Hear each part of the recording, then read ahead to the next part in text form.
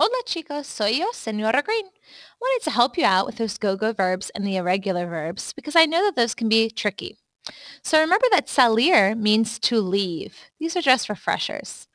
Venir is to come. Poner is to put. Traer is to bring. And decir is to say. Now all those verbs have one thing in common. They all have an irregular yo form, meaning it does not follow the rules for regular IR verbs like salir, venir, decir, or ER verbs like poner and traer. Instead, instead of just ending in O, it ends in GO. Salir, instead of being salo for the yo form, is going to be salgo. Venir, instead of being veno, is vengo.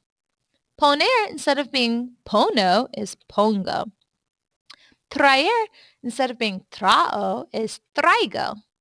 Decir, instead of being deco, is digo. So that's what all 5 of those have in common.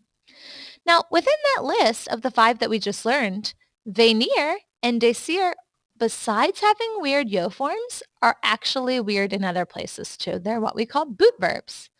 And remember that we learned the other day about the rule breakers, these verbs that don't follow the rules, where you don't just drop the ending and add something back. Like usual, something different happens. Venir. Remember that venir means to come. So the weird thing that happens here is inside the boot of the verb, meaning inside this boot shape on the chart, inside the yo form, the to form, el usted form, ellos ustedes form, but not in nosotros vosotros. Totally normal conjugation here. So the yo form, since it is a go-go verb, is vengo. 2, this is where it gets a little bit different. Instead of just being venes, is actually vienes. El usted, viene. Nosotros, we're outside the boot, so it's normal. Venimos. Vosotros, venís. Ellos ustedes, back inside the boot, so vienen. Decir, remember, means to say. Now remember that this also is a go-go verb, so it has the irregular yo form. Besides being a boot verb, it also has the go ending. So the yo form for decir is digo. 2, this is where it gets a little bit different. Instead of deseis, is actually dices. El usted, dice. Now, nosotros, vosotros, we're outside the boot again, so it's decimos and decís. No change there, totally normal conjugation. Ellos ustedes, back inside the boot, dicen. Tener is also a boot verb, but this is not a new verb for us, so this should just be a refresher. Tener, if you remember, means to have. Like when we learned back in chapter 4, how to say how old you are. Yo tengo 14 años. I have 14 years, or I'm 14 years old. Tener is a go-go verb as well, so the yo form for tener is tengo. Since this is a boot verb, the inside part is going to be strange as well, so the to form instead of just being tenes is tienes. El usted, tiene. Nosotros, vosotros, we're outside the boot, so tenemos, tenéis. Ellos ustedes, tienen.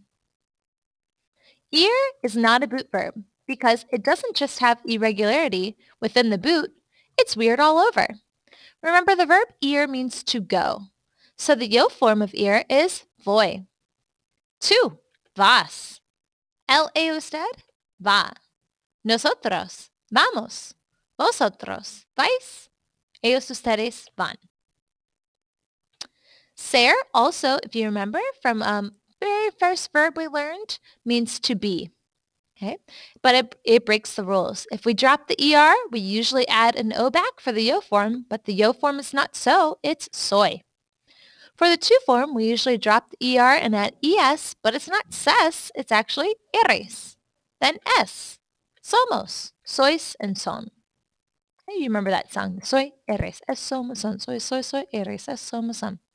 Let me know if these are still a little bit tricky for you, or you can see some different, the practice activity I have in that Schoology folder. Let me know if you have questions. Gracias. Adios.